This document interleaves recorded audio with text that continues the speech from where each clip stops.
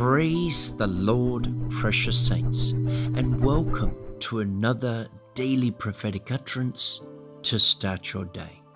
The Lord is saying today, my child, I have called you from the womb, and you are mine. You did not choose me, but I chose you.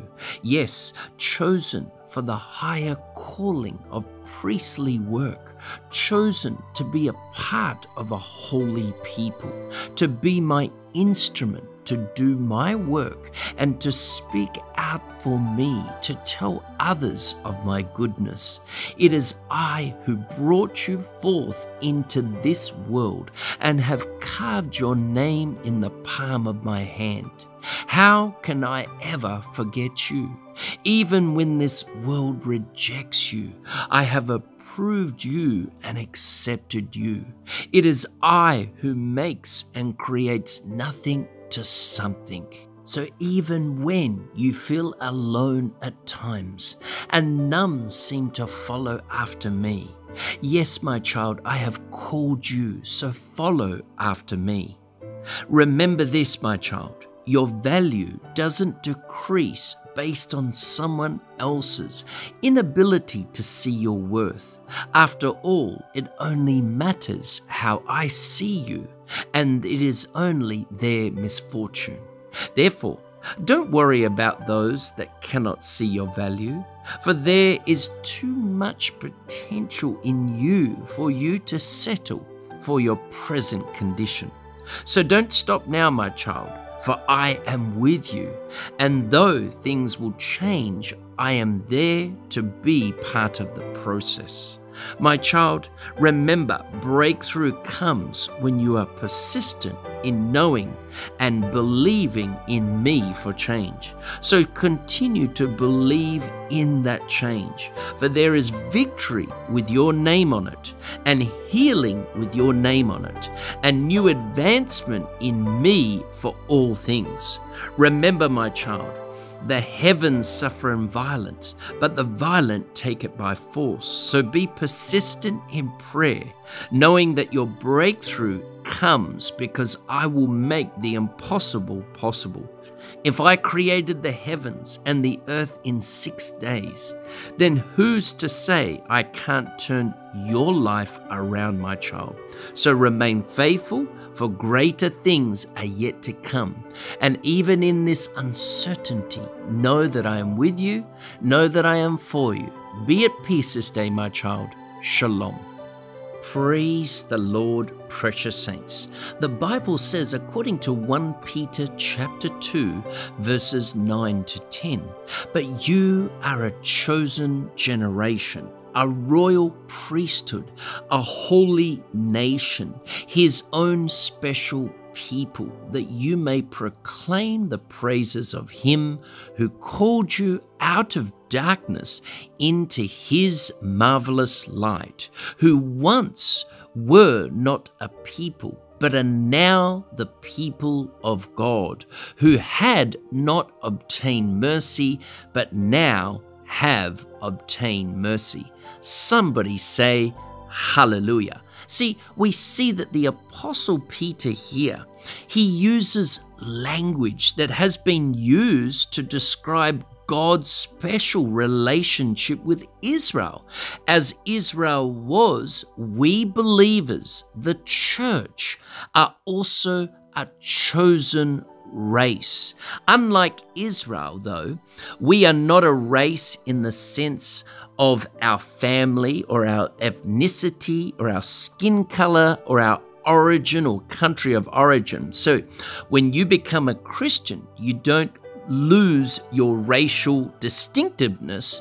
You become a part of a new transcendent race that's made of every race. It's not defined by ancestry or skin color, as I've said, but chosenness. It's defined by the fact that God chose you, that God chose me. See, now God calls his people from all races and creates a new race. We are a spiritual race in the sense that in Christ we share a single spiritual Father. So in that same meeting, we are a holy nation, a specific group of people called out and set apart from all other nations, precious saints. You have been called. I have been called. So Christians together are a royal priesthood. In Israel, under the law, one tribe was given the task of serving as priests, performing the duties of mediators between God and the rest of the nation. And very few held the honor and responsibility of actually coming into God's presence. It was only the high priest. But in and through Christ, the King, all believers are priests with direct access to our Father. And we need no other mediator, because we need Jesus. Hallelujah. The Son of God, the Messiah, Yeshua. Finally, God has formed this nation, this race, this priesthood to take possession of us.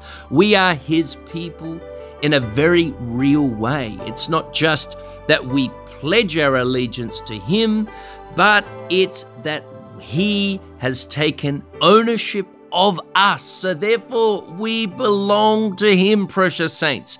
Maybe you've professed faith in Christ, but have found it difficult to even follow through. Maybe you're finding it hard to be a Christian even right now. If this is so, let me remind you today, you are a chosen race, a royal priesthood, a holy nation, a people for His own possession. So, when your love, even for other Christians, cools off, remember that you are all part of a chosen race. When deceit and hypocrisy and envy or something else sets into your life, remember that you're a royal priesthood. And when you lose taste, even for God's word, or find that you've begun to build your life on something else other than Jesus Christ, remember that you're a holy nation, a people for God's own possession. So therefore, declaring God's greatness is one reason for our very existence. When we praise Him, we fulfill our purpose. He has called us out of darkness into a meaningful life with Him. Precious saints, God has a purpose for your life. And even though you may not see it now because of the problems that are around you, or the pressures of life, or even the challenges, or even the uncertainty of the future that is before us, precious saint, God is still for you, and He has called us out of darkness and into His marvelous light. So you got to learn to thank Him, and thank Him for bringing also people around you that He will call to come and encourage you. So allow the Lord to give you the strength to share His light also with others who are lost, who are lonely, and who are hurting today. May the Lord be with you as we increase in Him each day. Heavenly Father, I thank You for each person that is listening today. Come and touch them from the top of their head to the soles of their feet today. Bless them. Bless them. And Lord, we thank You for all blessings that come from You. We thank You for coming into our life and forgiving us even for our sins. Lord, that we were once in darkness, Lord, with no way out, but You chose us and forgave us. We thank You for bringing us into the light also with Your people. Help us to share that light with others today who are lost, who are lonely, and who are also hurting today.